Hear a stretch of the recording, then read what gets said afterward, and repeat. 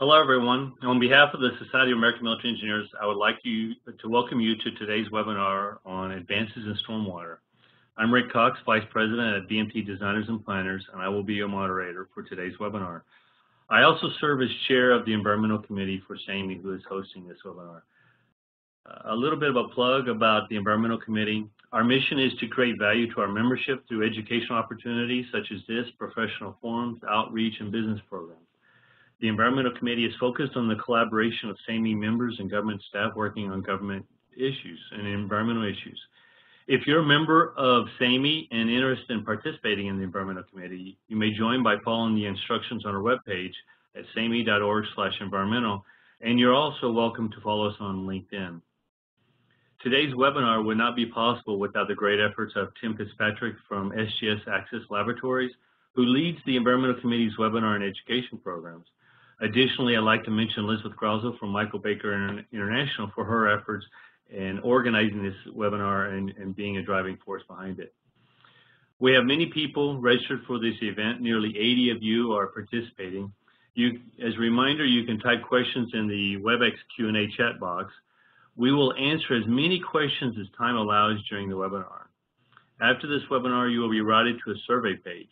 Please participate in this short poll so that we may implement improvements based on your feedback on future webinars. Our first speakers are Elizabeth Krause and David Cotnor, who will discuss Cleaning the Bay the Navy Way. Mr. David Cotnor is a Senior Water Program Manager at NAFAC Mid-Atlantic working in the environmental business line. He is a professional engineer in Virginia and has managed stormwater projects for NAFAC at Navy and Marine Corps installations for more than 25 years in Virginia, North Carolina, Connecticut, Rhode Island, Pennsylvania, Puerto Rico, and Iceland. He has authored and co-authored several articles published in professional journals and is regarded as one of the Navy's top experts for stormwater regulatory issues. He has provided support on development of Navy policy regarding low-impact development as well as ESSA, Energy and Independent Security Act, Section 438. He was awarded NAFAC Mid-Atlantic's 2011 Civilian Engineer of the Year. Additionally, co-presenting with David Cotnor is Elizabeth Krause, who is a professional engineer in Virginia with over 25 years of experience in environmental and water resource engineering. She is an Associate Vice President at Michael Baker International, where she serves as Surface Water Group Manager and Program Manager in the Alexandria, Virginia office. She has a broad range of experience, including compliance, sustainability, regulatory, permitting, stormwater, watershed assessments, waste load allocations, public outreach, erosion and sedimentation control plans, and stormwater utilities. She is an active member of SAME and the Water Environmental Federation. At this point, I'd like to turn it over to Ms. Krause.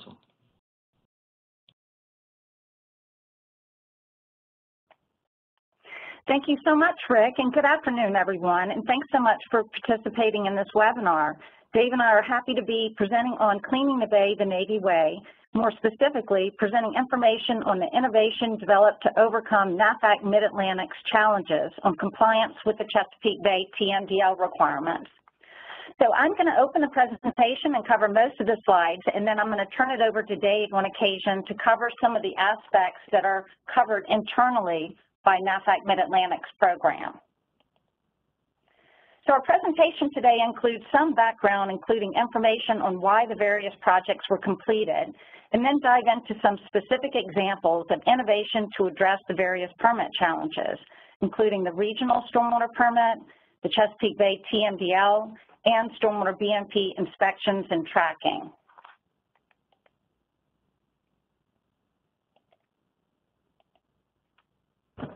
So as many of you already know, the Chesapeake Bay is one of our most treasured estuaries, but it is not meeting water quality standards. There are issues with dissolved oxygen, excessive algae, and poor water clarity. Because of this, a pollution diet was developed in the form of a total maximum daily load, or TMDL. The pollutants of concern included the nutrients nitrogen and phosphorus, as well as sediment. This map illustrates the extent of the Bay watershed extending all the way up from New York down to Virginia and the Hampton Roads, Virginia area where these Navy installations are. This table illustrates how the diets were allocated to the various jurisdictions contributing pollutants to the bay. But note that the focus of our presentation is on the Navy installations in the Hampton Roads, Virginia area. So starting with the permit challenges with the regional MS4 permit. The first challenge that the Navy was facing relates to their regional stormwater permit, which covers 8 installations spread out in the Hampton Roads, Virginia area. In addition to the obvious geographical coordination challenges, stormwater challenges included the tidal influences, constraints in available land for best management practices, the high water table, and especially restrictions on certain types of BMPs that could be used because of the BASH or bird hazard restrictions. Essentially, you cannot have any water features with stormwater BMPs that attract birds near flight lines due to the associated hazards. And I suspect that some of the Air Force participants on this webinar are very familiar with this constraint. Now I'd like to quickly review highlights of the various minimum control measures of their stormwater permit.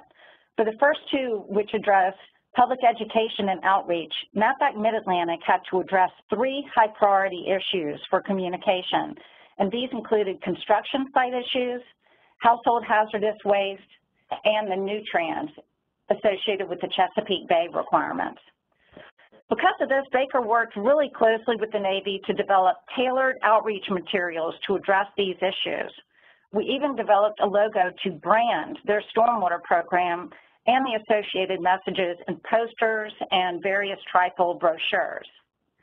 So now I'm going to turn it over to Dave to talk about some of the programs that are handled internally, such as their IDDE program and minimum control measure number 3. So Dave? Yes, thank you, Elizabeth. MCM3, discharge detection elimination. One of the key aspects of that program is you're required to have accurate maps of your entire drainage system. So for us, you know, we have 8 installations covered by this regional MS4 permit, and 6 of those also hold industrial stormwater permits. So we had a pretty good head start on the mapping, at least at those 6 installations, and then we went ahead and mapped the additional 2 installations. So those maps are complete, and you know they have to have the outfalls, the drainage boundaries, the receiving waters, and then associated impaired waters and TMDLs. As far as the program goes, you know, we're kind of trying to address illicit discharges through public education and then through systematic inspection of the system, you know, which consists of, you know, dry weather flow observations at the outfalls on an annual basis, and then periodically removing individual stormwater structure covers to look for illicit discharges, and we try to do that every 5 years or so. Next slide. Construction site runoff control is the next minimum control measure. You know, prior to getting this latest permit, we were just kind of doing spot checks on the construction sites because in Virginia, the contractors are holding the stormwater construction permits. But with the issuance of this permit in 2013, we essentially had to inspect as the MS4 permit holder at the same frequency as the contractors working the construction site. So that was a huge increased burden for us. So we had to actually go out with a separate contract for that and developed a nice database and inspection program to where we can track these inspections that are done, and then the data feeds into our annual report as far as how much acreage is disturbed, how many projects per year, and so forth. So we're actually running about 1,200 inspections a year of our construction sites. So it's a pretty hefty program when you're talking about all the construction greater than an acre on 8 installations. Next slide. Next one, these additional runoff policies, they kind of start to bleed over into MCM5, post-construction stormwater management. In November 2007, we had the Navy Low Impact Development Policy, which required projects of a certain size to implement low impact development practices. Then shortly after that, we had ESA Section 438, which requires maintaining hydrology on the site for projects greater than 5,000 square feet. And then the executive order in 2009, which essentially just implements Section 438 and the guidance that EPA developed with some input from DOD. Then you have the Unified Facilities Criteria Lid Manual. That's basically saying look at on an individual site, look at the requirements from the lid policy, look at the requirements from ESA Section 438, and then look at the requirements from state stormwater regulations, which in Virginia, that's the VSMP program, and basically designed to the governing of the three, the most stringent. So that's pretty much how we handle post-construction stormwater management design. So I'll turn it back over to Elizabeth. Thank you so much, Dave. So for the post-construction runoff control, their MS4 permit required that the Navy keep track of all of their stormwater BMPs. They had an existing spreadsheet that they were maintaining, but the permit required that they add a lot more fields and attributes and data, and this prompted the Navy to want a BMP tracking database that I'm going to discuss in more detail later in the presentation. For the final MCM, good housekeeping, the Navy was in good shape since, as Dave previously mentioned, 6 of these 8 installations already had industrial stormwater permits and the associated stormwater pollution prevention plans, or SWIPs. However, the permit required that they also identify high-priority municipal areas in addition to these industrial areas and prepare municipal SWIPs for these areas. So in addition to helping the Navy with their SWIPs for both the industrial and the municipal, and developing the stormwater management plan for the MS4 permit, Baker helped them with determining cost and resource estimates needed for the 5-year permit cycle. And now I'd like to talk a little bit more about the biggest challenge, which is, of course, the Chesapeake Bay TMDL. This slide just illustrates the cover of our report. We had a lot of different guidance documents that we needed to follow from DEQ. One of these was addressing the MS4 permit, and another one addressing the Chesapeake Bay TMDL action plan, which, as you can see from on this slide, needed to be updated. It was originally in August of 2014, and then updated in May of 2015, just because there were so many outstanding questions and clarifications that were needed.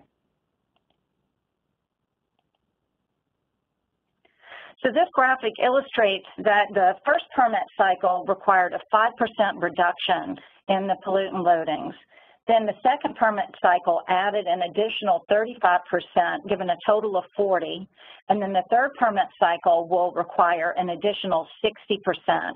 So overall, after the base loading has been established or was established, the permit cycles will require 100% loading reductions in 3 phases. So to start on this effort, Baker initiated the opportunity assessment phase of this effort, which started out with a simple desktop assessment using available data to identify potential stormwater BMPs to reduce pollutant loading across the various installations. Then we completed a more detailed field assessment to verify all the information in our desk assessment. And it was kind of at this point that we realized that you need to be careful with your initial opportunity assessment in the desktop phase, because the data may not be up to date. And when you're in the office, you might think, well, this is a great location, but then when you get out in the field, you could find conditions that are much different than the data. After that step, we worked on improving the Navy's BMP prioritization system. This was so that their efforts would focus their limited funding on the project with the highest return on investment. Categories included, in the order of their percentage impact, included number 1, environmental benefits, 2, environmental impact factors, 3, constraints, and 4, the relative BMP factors. Then, with all the finalized BMPs, we developed a really nice system to help the Navy compare and contrast hundreds of BMPs. As you can see on the screen, we have these opportunity information sheets. On the left-hand side, it shows the map with all of the information about the location, and then on the right-hand side is the fact sheet that has information about the opportunity, a description of the site solution, and then all of those prioritization metrics. And then also, of course, the pictures. So we had hundreds and hundreds of these prepared for the Navy. We're currently working on the conceptual design and DD Form 1391 for over 100 stormwater BMPs in the Hampton Roads area. This is, on the screen, an example of a conceptual design for a dry swale.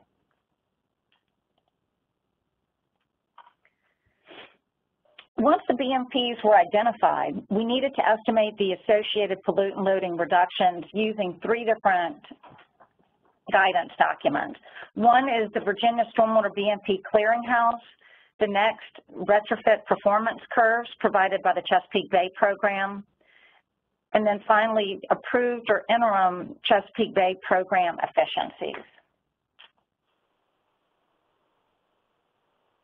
Baker also developed an ArcGIS tool to assist with the calculations of the pollutant load reductions for the various BMPs.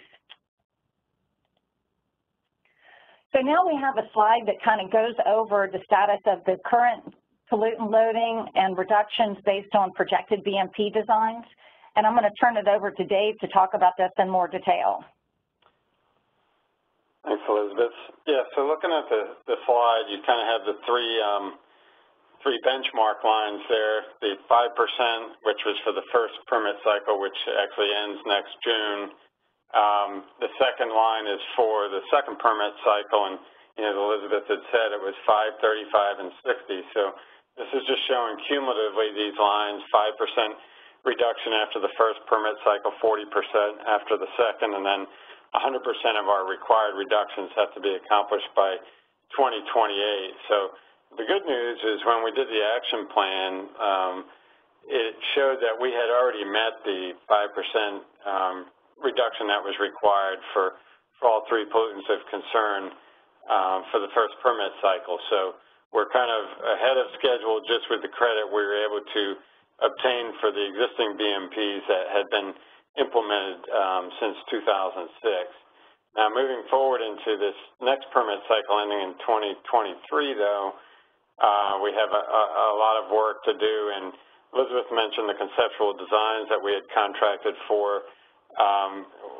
They've actually prepared almost 200 site conceptual designs for us, and on the right-hand side, that kind of shows where we would stand after implementing those almost 200 designs. So even with all those BMPs, we're not quite going to be there by 2023.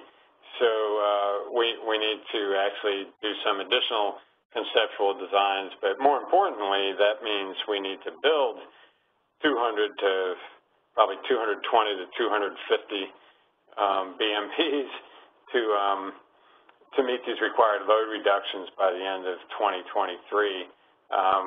We have a project pending to look at some more innovative BMPs and some things that maybe give you some larger reductions with smaller footprints. Some of the things like stream restoration and shoreline stabilization that would maybe reduce our cost per pound in some cases, but no matter how you look at it, it's going to be an expensive proposition. Yes, Dave, thanks. And I guess another point that's important to make here is that all the best BMPs relative to bang for your buck, we have worked on those. So we're kind of approaching diminishing returns with the traditional BMPs that we've been looking at. So we really need to think outside of the box and look at some of these non-traditional BMPs to try to maximize our efficiency with pollutant loading.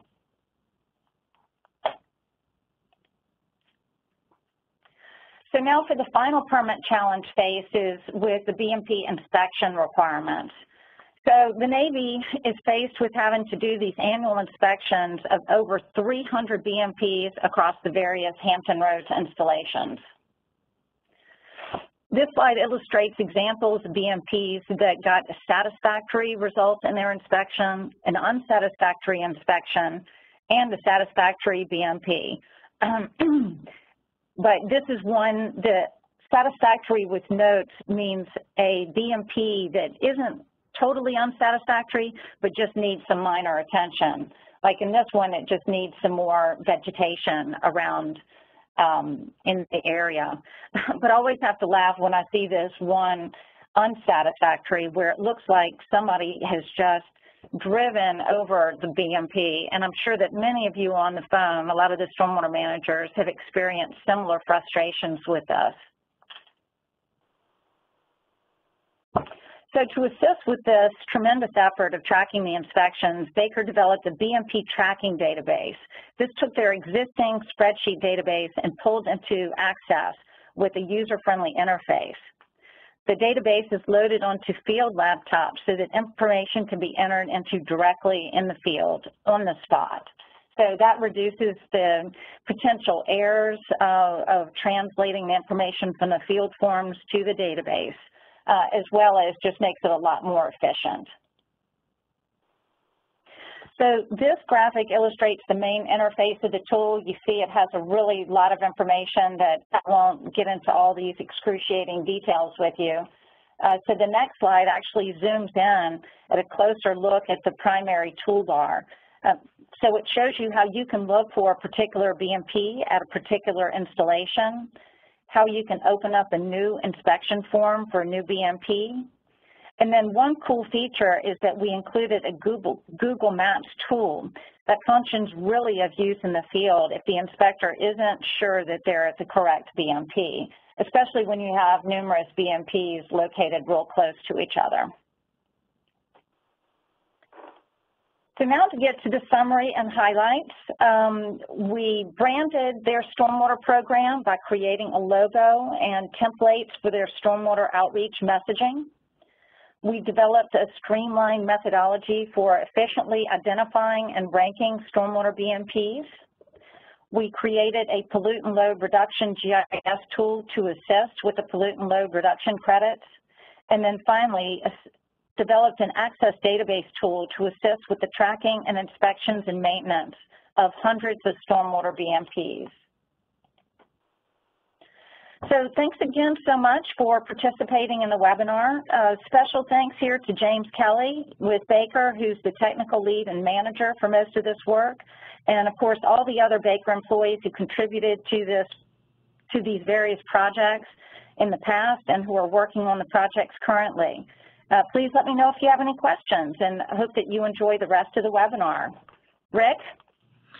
Thanks, Elizabeth. Thanks, David. As a reminder, if you want to ask a question, you can use the chat box. I'm monitoring that right now. We've gotten one, and I'll go ahead and attribute it. Looks like Don Hottenroth is asking, is the Navy exploring participating in nutrient and exchange programs that might be available in Virginia? David? Yeah, this is Dave. Right now, we haven't gotten clearance from legal to actually participate in trading outside of DOD.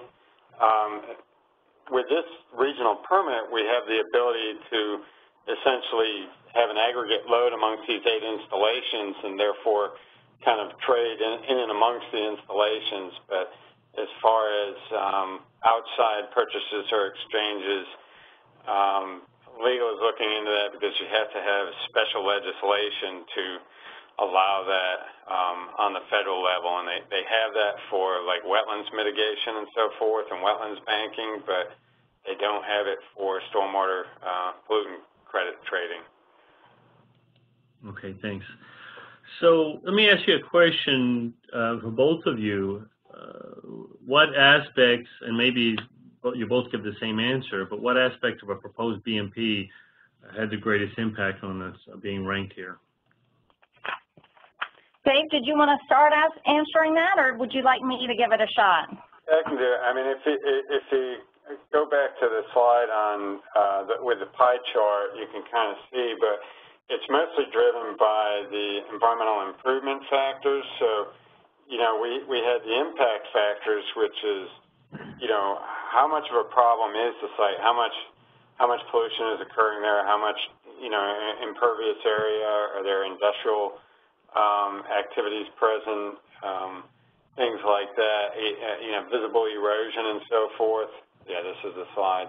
But then under environmental benefits, when we look at the BMPs that are being proposed or evaluated, a big driver of that score is the efficiency of the BMPs.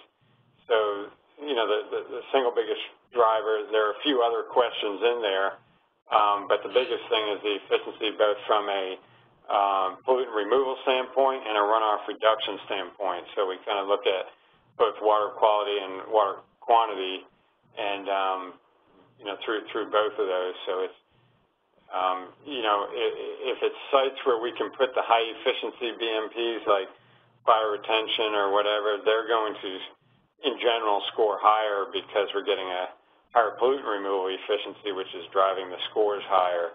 And when we add all these scores up, we rank these BMPs against one another and compare them. All right. There was a slide that, go ahead. I can add a little bit more information to that, Dave. So as presented on this pie chart, the environmental benefits was 43%, and the relative BMP cost factors was 13%. But when I look in those individual subcategories of each one of those, the two highest percentage-wise was the water quality crediting score at 27% within the environmental benefits, and then the cost estimate per unit drainage area within the relative BMP cost factors at 10%. So those, out of these, when you break them down into the smaller components, those were the two that had the most influence on the scoring. Thanks. So there was a question regarding implementation of the BMPs and funding. Is it managed by the base? I think I understand the context of the question, because Hampton Roads has, you showed a lot of different bases within the region. So how is that being managed in addressing all of the bases? Are all of them participating, or just a single decision maker here? Well, right now the funding has been identified and requested at the regional level where I sit, so that regional level kind of covers all of these bases, in addition to an installation we have in the watershed up in Pennsylvania at Mechanicsburg. So the funding has been requested for the construction of the BMPs at these bases. None of it has been granted in Virginia because, you know, until 2018 we've essentially exceeded the required goal. So we're trying to get funding, you know, for this next permit cycle. In Pennsylvania and Mechanicsburg, we were able to obtain some funding and implement some BMPs up there, so there have been some that have been constructed already. Okay, and what's going to be the penalty for not making your reduction target by 2023? If we don't meet the reduction target, you know, we will be, you know, essentially, you know, subject to enforcement action, you know, from the state, you know. So we're, you know, under the permit, it's essentially going to be a permit condition to comply with your action plan. So right now, you know, the action plan that we did in 2014 and 2015 only covered the first permit cycle, and we had essentially met the goal. When we do the action plan for the next permit cycle, it'll then become an enforceable part of the permit, and if it's not implemented, you know, we could be subject to enforcement. And describe the political or the regulatory environment that you're working in. So when you say enforcement, if you're not meeting what,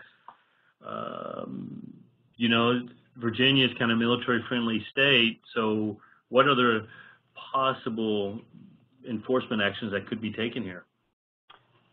Well, enforcement is, usually starts with a notice of violation. If you could get repetitive enforcement violations, which eventually leads you to having to negotiate some type of consent order or consent agreement to actually, implement the required measures by a certain date. So that would kind of be, I guess, the gradual escalation of starting with, possibly a warning letter or more than likely, an NOV, and then potentially multiple NOVs leading to a consent decree or something like that. Okay. And then the final question before we go to the next speaker is, what's the approximate operating cost for your MS4 program? Oh, man.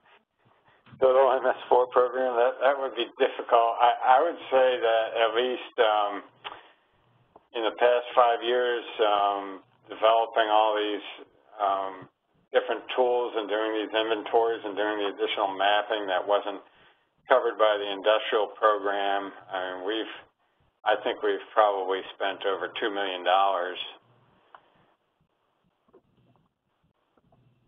Okay, thank you, Dave. Let me ask one more question, because when President Trump came into office, people in the environmental industry started getting concerned and worried, especially when they took the action and they stopped all the environmental regulations at EPA that hadn't been published in Federal Register, and then the White House Chief of Staff memo that came out. And Trump is pretty much, pro-business and doesn't want environmental regulations. Dave, in your opinion, what has changed since the January memo? Are you seeing a greater sense of importance in funding, or is it pretty much status quo? There are a lot of pending regulations have been delayed, but as far as funding levels from our program and where we sit, we haven't seen a change. Of course, the president has promised to, and it looks like the promise is going to be delivered to, increase funding to the military, but I don't know that the military environmental program will get any bigger. They'll just build more ships and planes and stuff, but we definitely haven't really seen a significant funding increase or decrease so far in the environmental program. Okay. All right, everyone. Thank you for your questions. Feel free to keep asking. I'll track them, and we may have time at the end of the session to ask a few questions. So if you do submit a question so that we keep track of it, please reference the speaker and the presentation, because we're going to start with our second presentation. Our next speaker is Mr. Neil Weinstein, who is Executive Director at the Low Impact Development Center. Neil has over 30 years of experience working on stormwater management and infrastructure projects throughout the U.S. and internationally. He has spent the last 20 years with the Low Impact Development Center working on sustainable stormwater solutions, and a significant amount of his work has been for DoD and federal agencies on policy, research, pilot projects, and training on low impact development. He is currently working with the Clean Water Partnership on the Prince George's County, Maryland Stormwater Public-Private Partnership, which is one of the largest stormwater programs in the U.S. Neil? Thank you very much. I'm on speakerphone. I hope everyone can hear me well. I'd like to begin with saying that the center we've been around about 20 years now, and our first projects were actually with the Navy, and we're still doing pilot projects and after 20 years, and we're going to hear about some of those from SPAWARs, and we've been involved in manuals of practice, guidance manuals, demonstration projects, and actually worked on the first UFC.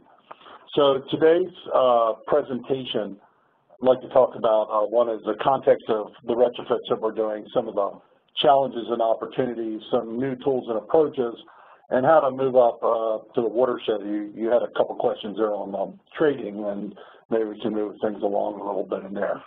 So everybody in stormwater now should be pretty busy building BMPs. It's a challenging time. We're putting in lots of devices lots of BMPs, and there are all kinds of considerations that we're kind of working on. So we really kind of can look at this as having two kind of toolboxes. One centralized, such as ponds and end-of-pipe systems, and the other is decentralized, such as environmentally sensitive design, low-impact development, and green infrastructure.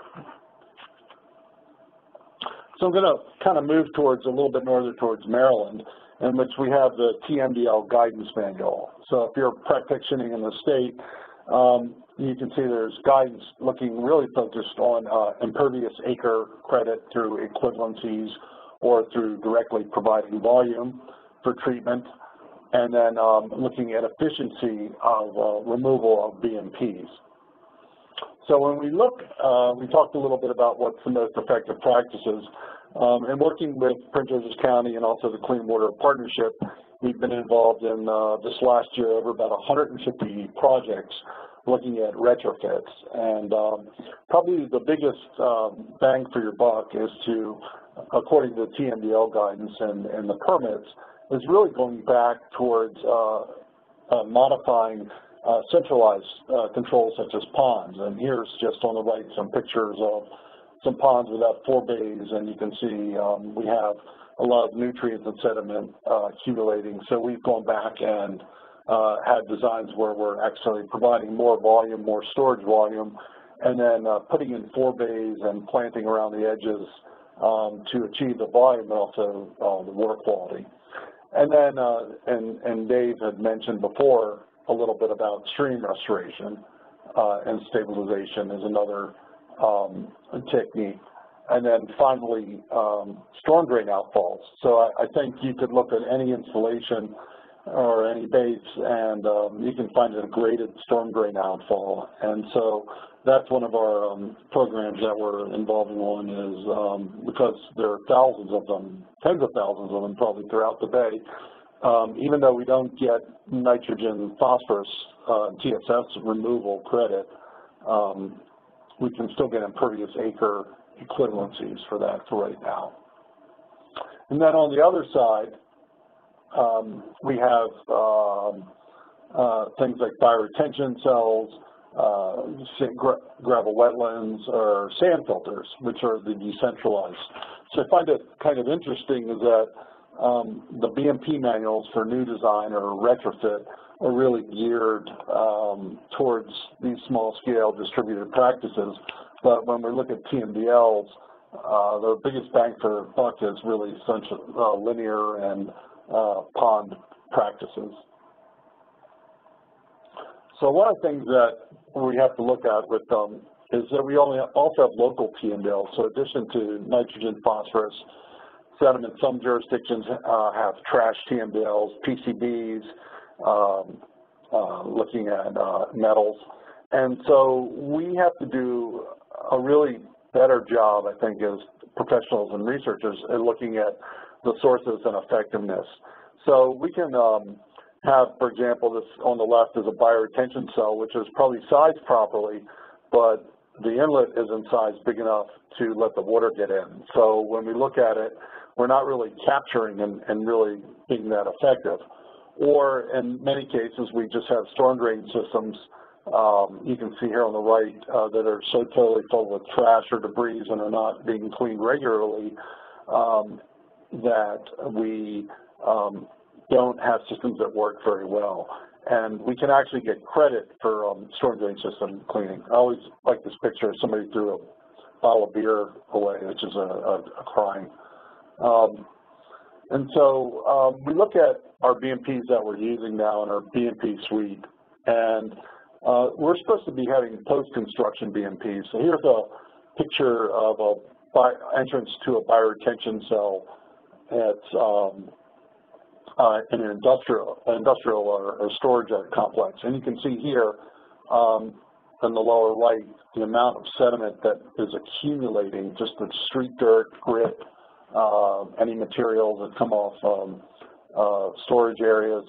And so if you looked at this BMP and you said you had to maintain it twice a year, you would probably have a pile of sediment about 10 feet high.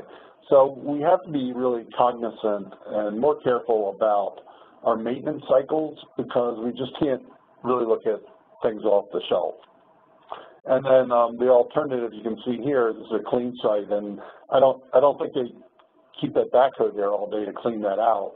But you can see we have to really match the maintenance cycle up to a load, and I think that's part of what we're doing as we start to develop asset management systems for these BMPs.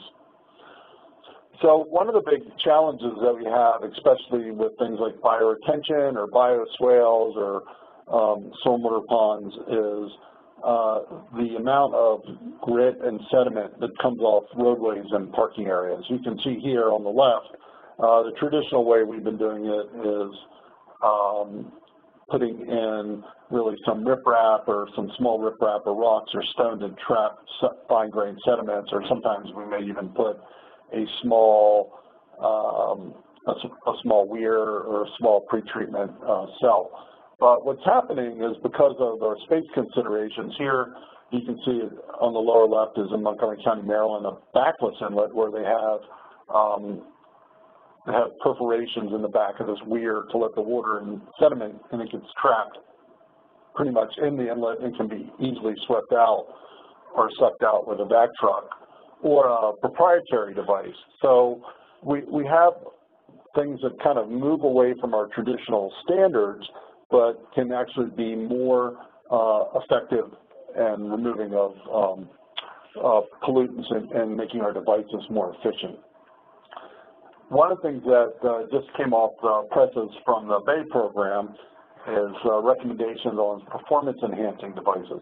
So we have universities. We work with the University of Maryland quite a bit, and there's a lot of research in the Bay program out of Villanova, out of UVA, and I don't mean to leave anybody out here, where we're looking at increased performance. So one of the things that we look at, and if you're doing work in the state of Maryland, you see the runoff reduction and the performance removal curves, there's about a 10% increase in removal of phosphorus. But one of the issues with that is that we often don't understand in our BMPs how the loads are, and we showed some slides before about the conditions coming in. We seem to be always reporting on going out. So the upper left is the some slides off of the International BMP database. And you can see data is kind of all over the place. And the BMP database, the ASC BMP database, is a really good tool, and if you're designing BMPs, you should be familiar with it.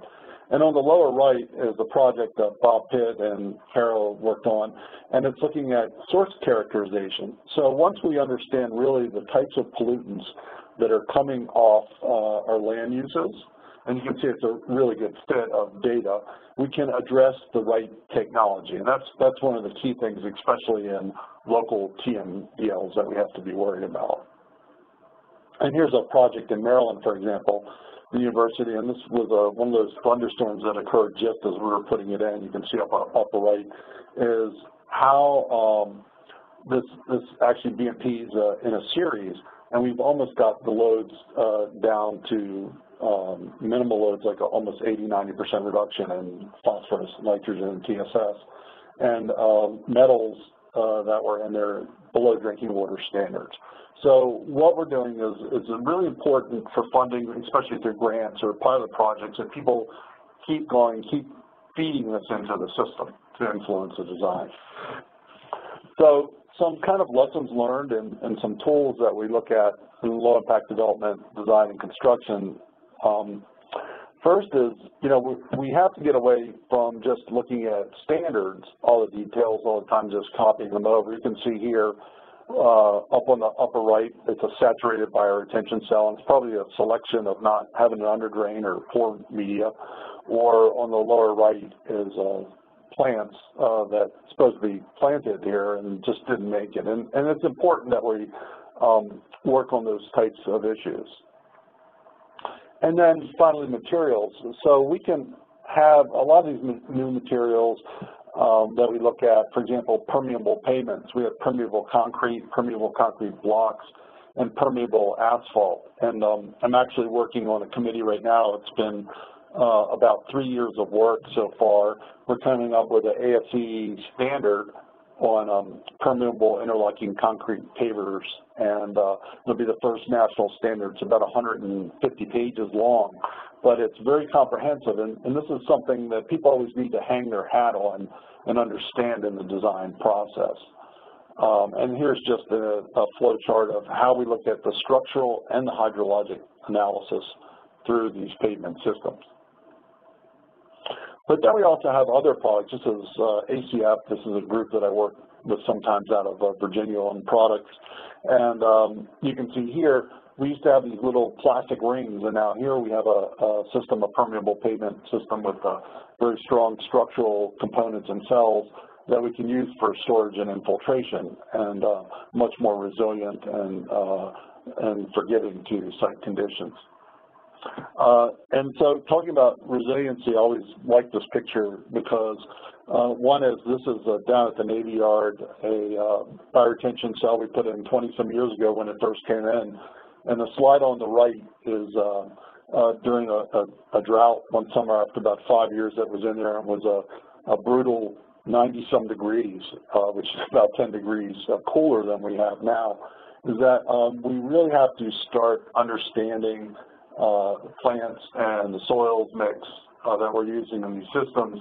And AFCE has just formed a new committee under the LID, new task committee under the LID committee to look at this, and we're going to play partner with ASLA. So that body of knowledge is kind of moving along. One other thing we looked at is, here's another system, is the cost of construction is another proprietary system. And what this system is, it's fire retention with a high flow media. And essentially it reduces your footprint by about, down to about a quarter of the size. So, and to get the equivalent water quality treatment. So on the side, for example, on the right, upper right, is a swale, a traditional bioswale, and on the left is a proprietary system. So what's important about this is these systems is that, and here's another slide just showing a bioretention cell with the high flow media in it. Another focal point is that when we look at retrofit, one of the costs that we have is the expense of hauling materials off and on. So if you can make something about a quarter of the size, when we look at that, that can be quite a substantial savings, especially when we're looking at retrofitting large areas and we start to talk about hundreds of installations of bioretention or bioswales. So there is a place for proprietary products, I think, in addition to our generic standards and specifications.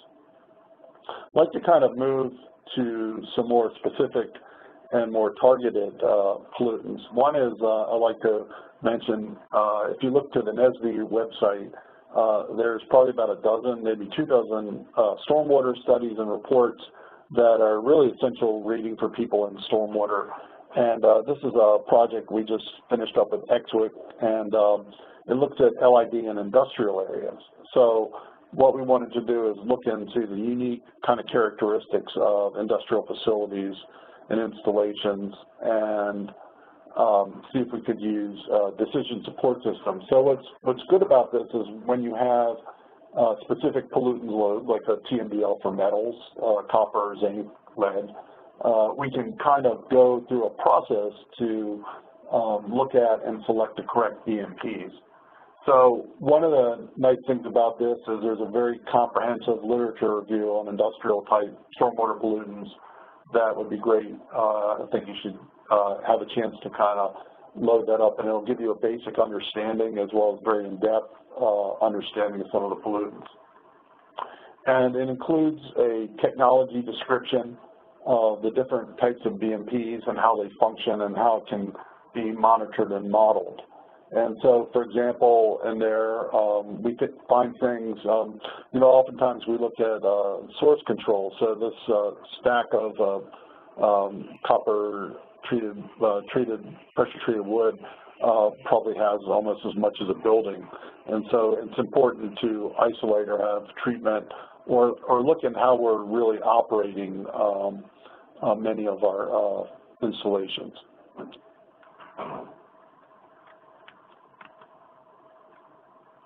Sorry, I'm having trouble advancing the slide for a second. There we go.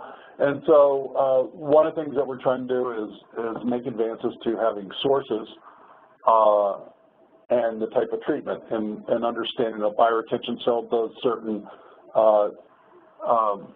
physical, chemical, biological processes to remove pollutants, and just as something on media filter or permeable pavement. And so we have to understand how these things function.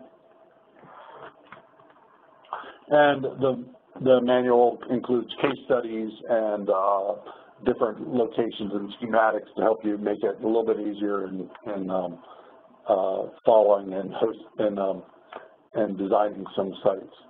And then one of the things I'd like to talk about that we've been working on is, and we have a couple pilots around the Bay, is looking at a technology we developed with the University of Maryland to do filtering. We call it LidMat and LidMix. And what it is essentially is a high-rate filter in a geotextile or just a media to look at metals removals. And we have some pilots going around, like I said, and some full-scale implementations out and through some of the coastal areas. So the good thing about this technology is it's small, it's lightweight, deployable, and it can be retrofit. And that's the problem. We have so many legacy systems, we have to figure a way to make them operate more efficiently. So we have a lot of new tools, we have a lot of new research, and then how to apply these on the watershed level. So one thing that I think it's a really good tool, and this is all set up for the Bay region. If you type in Watershed Resources Registry on your internet, on your browser, you'll find this joint project between EPA, DOD, Army, Fish and Wildlife, and all the regulatory agencies. And this lets you look at areas that are suitable for watershed restoration. So when we talk about looking at, we can't fit something into an existing area, where are the next places in the watershed that we can have an impact? We also just finished a project, and this is available on the web, and it looks at watershed-based stormwater management for departments of transportation. And what we did with that is not only looking at BMPs to address the basics, TSS, nitrogen, and phosphorus, but look at ecosystem services, because in many cases our mitigation plans are going to have to address habitat. And this is a spreadsheet tool. It's using basic information readily available. It's plugged into source of information from the web. And for example, here this slide shows where we have a project area, percent imperviousness, and we can calculate it, runs on continuous simulation, the loads per acre. And then we can, on the other side, kind of calculate the effectiveness of a BMP. And like I said, and then so it's basic calculation, and then we can put in some of our goals, and we can look at the quantitative and qualitative basis. So this is rolled out, and we're going to look at doing some pilot projects with some DOTs in the watershed over the next year. Last thing, a couple of projects is, I think we're doing this, we talked about this public-private partnership in Prince George's County. I think this first year we were targeting, we almost have 100 and some projects under construction, completing almost close to 1,000 acres of retrofits. And part of this is kind of a cradle-to-grave operation where we're combining not only the designs, but we're using the asset management, we're using the maintenance crews and the maintenance companies that are involved in this to inform the designers. So I think that is one thing that has kind of been missing over time, is that we're doing a lot of design and a lot of construction, and often we don't get the back end and get the feedback loop from the asset management. And you can see in the previous how we're really moving towards more of that approach.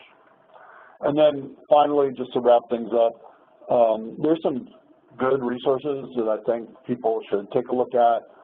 Very helpful, and especially when we start to move towards more of the TMDLs and understanding BMPs. National Cooperative Highway Research Program, especially if you're interested in metals, water, environment, and reuse foundation, NESD, Navy's NESD site, the ASC EPA BMP database, and various EPA websites, I think, can help develop the toolbox for some of the designs. And with that, that's my final slide. All right. Thanks, Neil.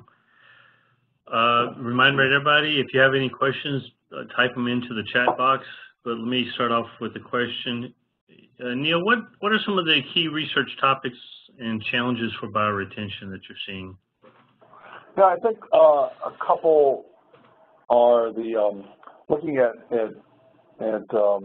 plants and soils interaction, and also the media. I think part of it is when these are kind of living systems, and we haven't really looked at, a lot of times we're treating these as kind of gardens in a way, and these are, most places that we're using, especially on installations, are very,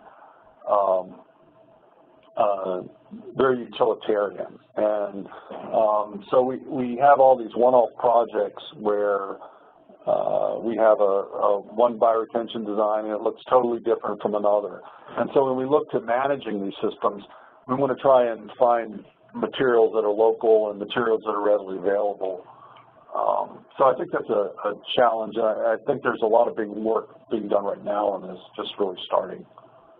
All right. There was a question to come in during the first presentation, but I think it applies here because you had, I think, slide 25 showed industrial areas and such. And do you have any experience getting funding for low-impact development using industrial permit regulatory drivers, or when you don't have a regulatory driver in place, specifically in trying to get an LID pilot project? Well, I think there are, depending on the size of the industrial facility, I believe in Maryland, there's still a 20% retrofit requirement. I think it's over, don't hold me to it, but it might be over a 5-acre site or an acre site. Someone have to correct me on that. But also, stormwater is supposed to be treated from the industrial, if you have an industrial permit, you still have a discharge limit for if you have a specific industrial permit and some of the general ones where you're going to have to put a BMP anyway. So it's a compliance issue. Okay. All right. You kind of touched on this a little bit during your presentation, the challenges for maintenance and life cycle considerations for lid BMPs. Yeah, so that, I think what's happened is that many of the manuals just really have basic maintenance, and I think many of the cycles are too long. So what happens is if you maintain something twice a year, it may take you, a half a crew day, and it may take a lot to, remove sediment, maybe a piece of equipment, whereas maybe a more frequent cycle, depending on what kind of load you have, would help the system operate more efficiently and effectively and reduce kind of the larger capital costs. Okay, thanks, Neil. Again, reminder, anybody have any questions, feel free to type it in and we'll get back to them at the end of the session. At this point, I'm going to go to our third session. Our speakers are Dr. Kara Sorensen and Jonathan Rosen from Space and Naval Warfare Systems Center Pacific, also known as SPAWAR Pacific, who will discuss Navy stormwater research projects. Dr. Sorensen is an environmental toxicologist and research scientist at SPAWAR Pacific with over 10 years experience in managing projects and conducting research for the Navy and Marine Corps, including Navy Region Southwest, Marine Corps Base Camp Pendleton, and Office of Naval Research. She has a range of experience including watershed assessments, estuary monitoring, point, non-point source contaminant, monitoring assessment, and evaluation of stormwater management tools. Her primary research and expertise is focused on development of in vitro and real-time tools for both detection and understanding of and transport of DoD contaminants of concern by incorporating the use of both molecular and microbiology techniques. Gunther Rosen is an aquatic biologist at Stormwater Pacific with research interest in aquatic and sediment ecotoxicology. For almost 20 years, he's been conducting basic and applied research for the Navy in areas of improving management of contaminated discharges and sediments. His research focuses on understanding the bioavailability and toxicity of DoD-relevant contaminants in marine systems and the development, demonstration, and validation of technologies to improve environmental quality assessment. He currently manages Stormwater's interest in the DoD, CERTIP, and ESTCP programs. Thank you both very much, and I'd like to thank the rest of our speakers for participating, taking time out of their busy schedule, and sharing what they're working on. I'd like to make another plug for the Environmental Committee. You can visit us on SAME.org/environmental if you want to reach me directly, Rick Cox. My email address is there. Click on my name, or Tim Fitzgerald. If you have an idea on a webinar, we do invite ideas, and this is how this arose. Elizabeth reached out to me. We are planning one for August and another one for September. We're in the early, trying to get it wrapped up on the planning. August will be about writing for better proposals, and it looks like September is going to be something about 1,4-dioxane remediation focus, and we're trying to represent the full environmental markets and the programs that you may be interested in. So again, feel free to contact me directly, and I look forward to working with you and representing you, and at the same time making the Environmental Committee value added for you and you know, your investments and such. So at this point, on behalf of the Society of American Military Engineers and the Environmental Committee, we appreciate your participation. We hope this webinar has been valuable. And at the same time, you can reach any of the Environmental Committee board members through our webpage. So this concludes our webinar, and I hope everybody has a great day. Thank you very much.